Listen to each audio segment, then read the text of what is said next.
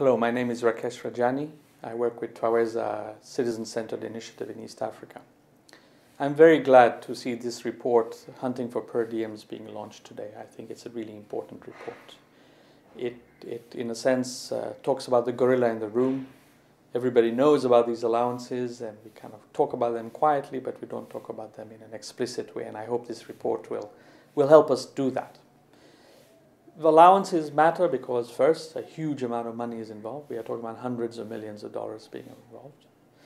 They also matter because there's a real value for money issue here, that the money is spent in ways that don't really benefit people. And they matter because they create perverse incentives. You go to government offices to get help, to get services, and people are not there. You go to a clinic and people are not there. Why? Because they are hunting after per diems, running after allowances, not doing their core job because there's an incentive to do something that actually doesn't matter. And in that sense, the worst thing here, perhaps, is that it creates a cynicism. Everybody knows that what you're really doing is not making a difference, but what you're doing is, in fact, running after money to personally enrich yourself. So we get cynical about workshops. We get cynical about the very thing that is meant to help you. We really know is not there for that purpose. So the report specifically, I think it gives some very valuable information across the three countries. It tells us the ways in which these allowances are abused, the factors that influence them. I think the box towards the end about the different ways in which they are abused, I think, is very, very useful. The comparisons across the three countries, I think, is also enlightening and helpful. So I think it should be required reading for anybody doing development in those countries, and I hope we will use it very well. I think the problem with the report is with its recommendations and its kind of analysis at the end. It recognizes that this isn't a purely administrative matter. And yet, when it comes to the recommendation, it slips into talking about Paris Declaration and harmonization and so forth. As if we just had a better administrative bureaucracy, the problem would be resolved. But we know that it won't. We know that there are deeper issues at fact. Remember that the people who are in charge of making these allowances, the ones who established them in the first place, and the ones who have the power to reform them, are the very ones who benefit from it. It's not the ordinary teacher or the nurse who really benefits from the allowances. It's the permanent secretary, and it's the NGO director, and the ministers, and the people who join presidents on the entourages. They make a lot of money from this. So why should they change it? If they can get away with it, why don't they get away with it? And that's what's happening right now.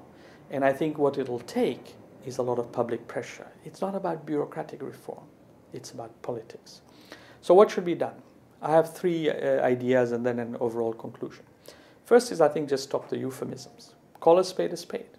Instead of calling it a transport allowance or anything of that, let's just call them fees. Let's call them payments. Second, because they are payments, let's tax them. They should be fully taxed, and there should be laws around taxing them.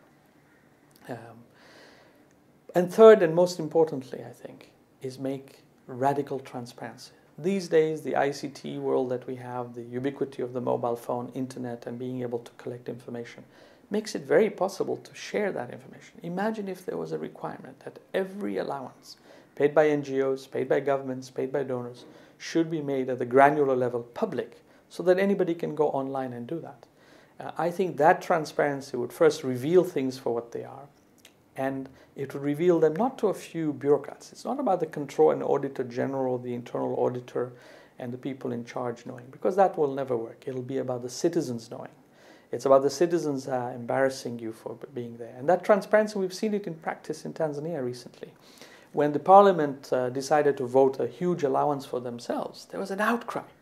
Not an outcry from the Controller and Auditor General or from the authorities. And it was the citizens asking, how dare these members of parliament who are there to represent us, how dare do they give themselves so much money when we have so much other problems? That they say they don't have enough money for very basic things like water and health, doctors and so forth, but they have money to pay for themselves. And it is that sort of accountability, the bottom-up citizen awareness and citizen pressure, that has in fact in some ways scuttled this, that such that even the President's office and the State House have had to say, well, we haven't agreed to this, and that's what's making a difference. And yet even these three ideas will help some, but I don't think they're going to transform anything.